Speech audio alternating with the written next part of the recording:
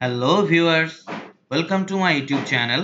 Viewers, আমার আজকের video topic why Facebook page is not showing in search.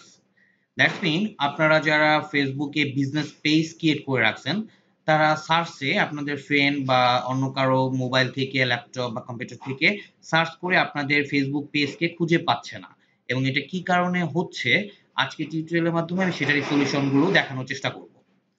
So আপনার first আমি শুরুতেই একটা কথা বলে নিই, সেটা হচ্ছে যে আপনার ফেসবুক পেজ যদি সার্চে খুঁজে না পায় তাহলে আপনার পেজটাকে পপুলারিটি করার পসিবিলিটি খুব কম।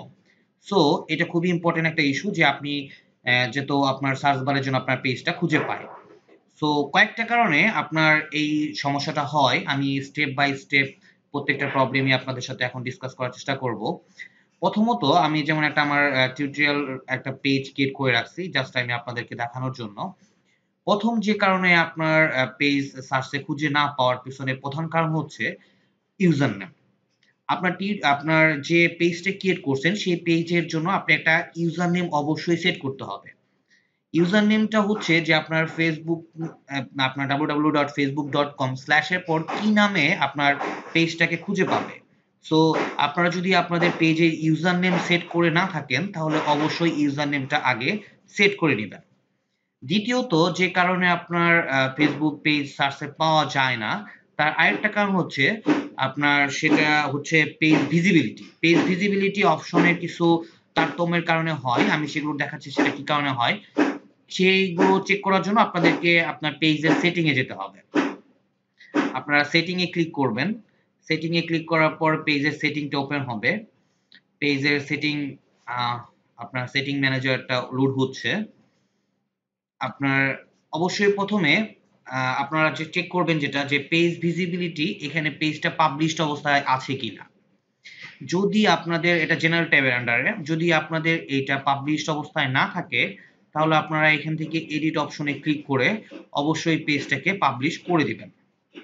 দ্বিতীয়ত আরেকটা যে কারণ আছে যেটা হচ্ছে এজ রেস্ট্রিকশনের কারণেও অনেক সময় পেজ আপনার সার্চে খুঁজে পাওয়া যায় না। সো আপনার যদি এজ রেস্ট্রিকশন কিছু থাকে তাহলে আপনারা এখান থেকে এজ রেস্ট্রিকশনটা উঠিয়ে দিবেন। এখানে যেন আপনাদের পেজ এবং কান্ট্রি রেস্ট্রিকশন এবং এজ রেস্ট্রিকশন এই দুইটা অপশন, যেমন আমার এখানে দুইটাই করা আছে, পেজ ইজ শোন টু এভরিওয়ান এবং page is visible to everyone. যদি এর বাইরে কোনো অপশন আপনাদের থাকে তাহলে আপনারা অবশ্যই এখান থেকে এডিট করে সেই সেটিংটা চেঞ্জ করে নেবেন।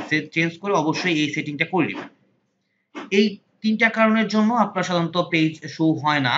আরেকটা কারণ আছে যেটা হচ্ছে যেটা আপনাকে পেজে যেতে হবে ব্যাক করে, সেটা হচ্ছে যে আপনার প্রপারলি আপনার পেজে ইনফরমেশন আপডেট না থাকার কারণে আপনার অনেক সময় পেজ সার্চে খুঁজে পাওয়া যায় না। সো অবশ্যই যদি আপনার পেজ সেটিং এর আপনার পেজের প্রপার আপডেট না থাকে তাহলে অবশ্যই আপনারা সেই আপডেটগুলো করে নেবেন। সেটা আপনারা কিভাবে করে নেবেন আমি সেটা দেখাচ্ছি। সেটার জন্য আপনারা প্রথমে আপনাদের পেজে লোড করে যাবেন এবং আপনার অ্যাবাউটে যাবেন। ওকে, অ্যাবাউট অপশনে যাওয়ার পর আপনারা সর্বপ্রথম যেটা দেখবেন যে আপনার এখান থেকে আপনার ক্যাটাগরিটা যেকোনো, অবশ্যই আপনার পেজের জন্য একটা ক্যাটাগরি সিলেক্ট করে দিতে হবে। আপনার ইউজার নেমটা যদি না ক্রিয়েট করে থাকেন তাহলে এখান থেকে আপনারা ইউজার নেমটা সেট করে নিতে পারবেন এবং আপনার পেজের স্টার্ট ডেট, আপনার কবে থেকে পেজটা ক্রিয়েট করছেন, ফোন নাম্বার আপনি না চাইলে নাও দিতে পারেন, তবে দিলে ভালো। ইমেল, ওয়েবসাইটে যদি ঠিকানা থাকে তাহলে সেটা দিবেন। Edit release date, edit about এবং আপনার এখান থেকে গিয়ে পেজ এডিট ইনফরমেশন, এখান থেকে গিয়ে আপনার পেজের একটা শর্ট ডিসক্রিপশন, আপনার long description, contact number, location, এই ইনফরমেশন গুলো আপনার প্রপারলি আপডেট করবেন। অবশ্যই প্রোফাইল পিকচার দিবেন এবং কভার পিকচার দিবেন।